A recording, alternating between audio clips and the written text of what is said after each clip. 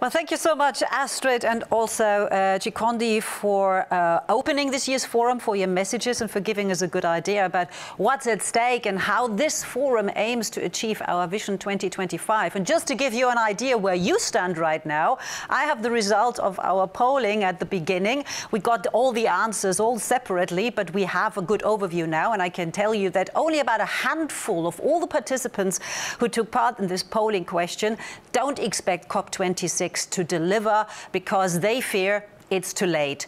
Everyone else, all the others, all of you, believe there is still hope and we can do something about it. And with that in mind, I now have the pleasure to introduce the two co-chairs of the high-level consultative group.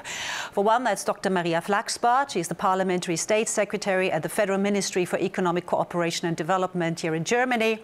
And His Excellency Alfred Jr., the former Minister of Finance, Banking and Postal Services of the Marshall Islands. And he sent us a video message. Let's listen in.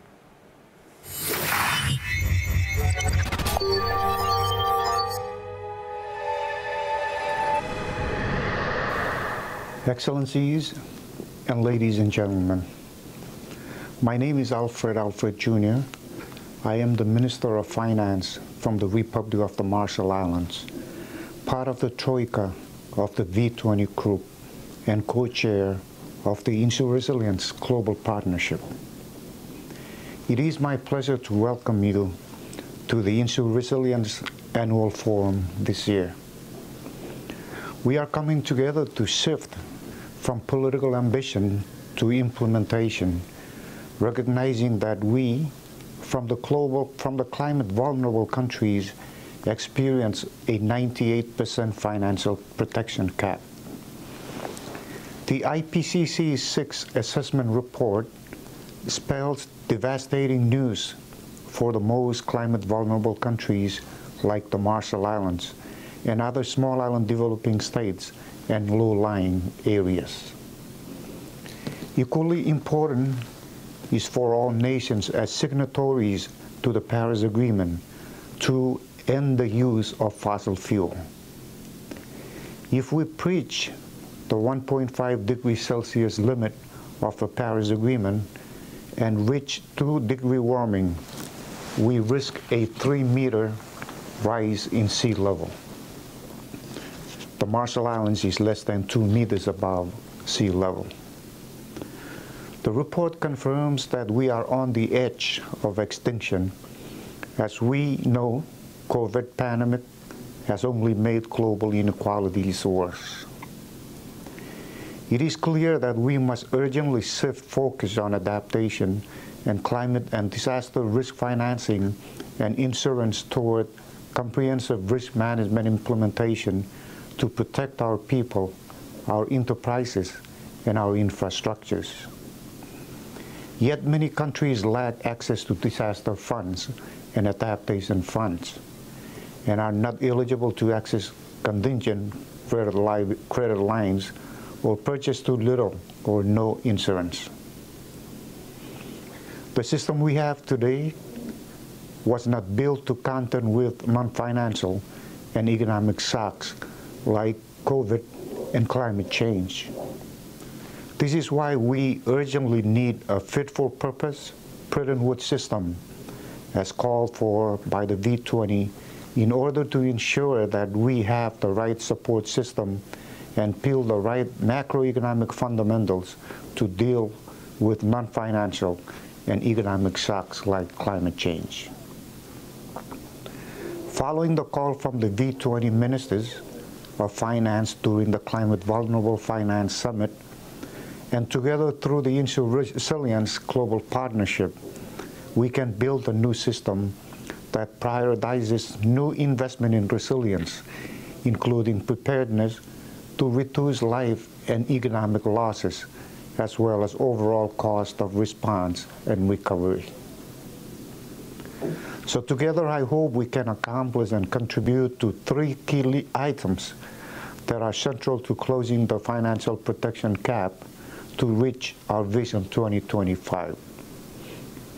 1, global public-private partnership on risk analytics and resilience.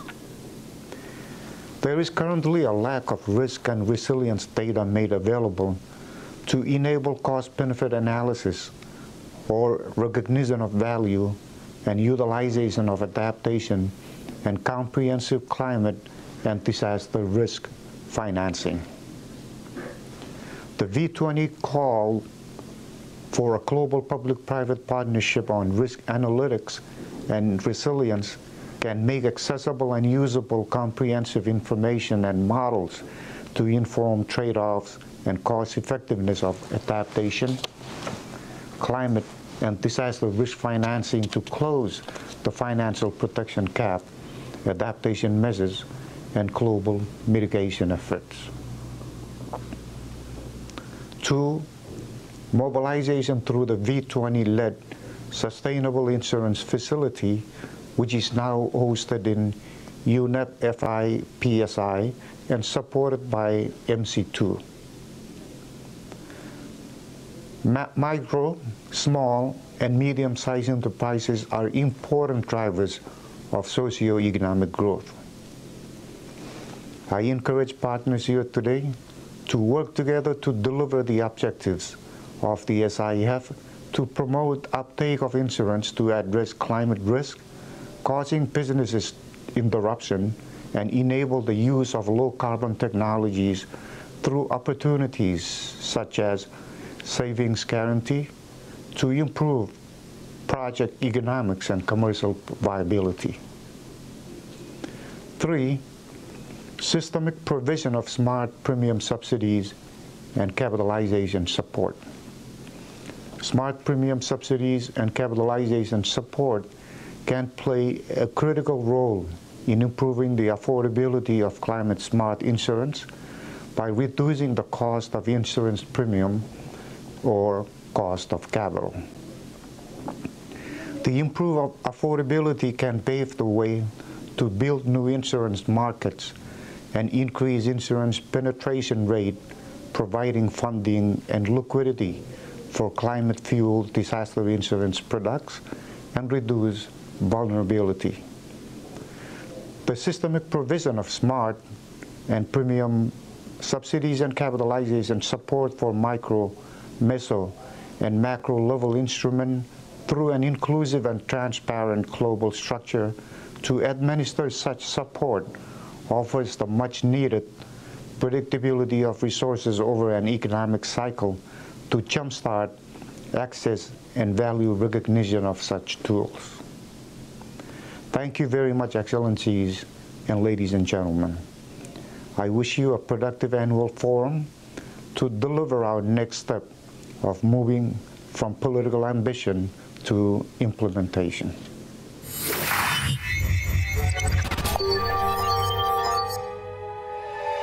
Message from the former Marshall Island Finance Minister, Alfred Jr. Thank you so very much for that. I would now like to hand over to Dr. Maria Flachsbarth, Parliamentary State Secretary at the Federal Ministry for Economic Cooperation and Development here in Germany. Very happy to have her with us for this InsuResilience Global Partnership Forum. Dr. Flachsbarth, we're very keen to hear your intervention. I can't hear Monica. So, thank you, Monica. Excellencies, colleagues, distinguished guests, welcome to the InsuResilience Annual Forum 2021, and a warm thank to you, to our former co-chair, Alfred Jr. from the Republic of the Marshall Islands for his inspiring words. I'm delighted that we are coming together today and tomorrow, even if it's still on this virtual platform. This gives us the opportunity to reflect on our collaboration and achievements, as well as on the challenges and opportunities ahead with regard to scaling up action. It goes without saying that 2021 has been and continues to be another challenging year. The COVID-19 pandemic is still putting us on test. In addition to the tragic health impacts that are still being felt around the world, fiscal space has shrunk worldwide. Yet the need for funding to manage the impacts of climate change continues to grow. Climate change is already increasing the frequency and intensity of disasters. Their impact is compounded by further challenges such as the pandemic. The recent flooding in the Ahr Valley and the surrounding area has given Germany a dramatic impression of these risks. In countries and regions with less coping capacity, the impact of similar events has the potential to be much bigger. So the need for us to work together in tackling these challenges has never been more obvious. And the role of the InsuResilience Global Partnership is therefore becoming even more important. Only together we can realize our Vision 2025 and narrow the global protection gap. Since I addressed you at the annual forum last year, the InsuResilience Global Partnership has grown to more than 110 members. Together, as a partnership, we support more than 200 projects in over 100 countries worldwide. Last year alone, 137 million people have been protected from disaster thanks to this work, thanks to your work. Within the high-level consultative groups, the steering body of the InsuResilience Global Partnership, we have been working to continue this trajectory of growth and impact over the coming years. At our fourth meeting in June, we approved the reversed monitoring and evaluation framework to improve accountability and assessment of progress towards our Vision 2025.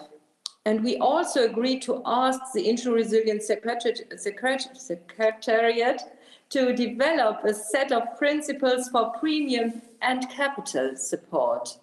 So I'm very pleased to announce that these principles were formally approved by the high-level consultative group during our fifth meeting last night.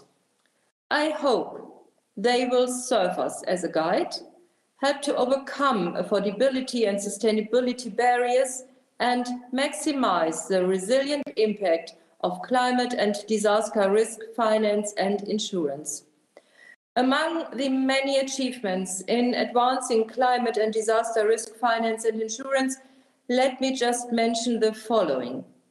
To date, the UK, the US, Canada, Japan, France, the Netherlands, the EU and Germany have pledged around €1 billion in total to implement the InsuResilience Vision 2025. The V20's Sustainable Insurance Facility will be launched at COP26 and will become operational later this year. This is a big step towards scaling up protection for small and medium enterprises in vulnerable countries. My sincere congratulations to this really great success. And just last month, I attended the launch of the Insurance and Risk Finance Facility, a new flagship initiative of the United Nations Development Programme.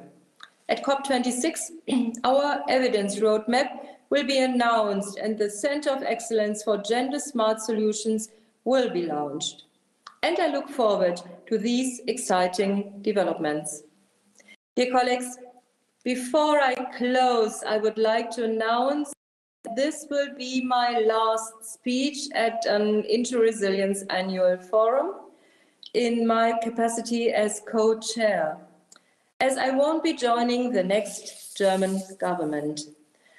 I would like to thank you all for your contributions, dedications and memorable cooperations.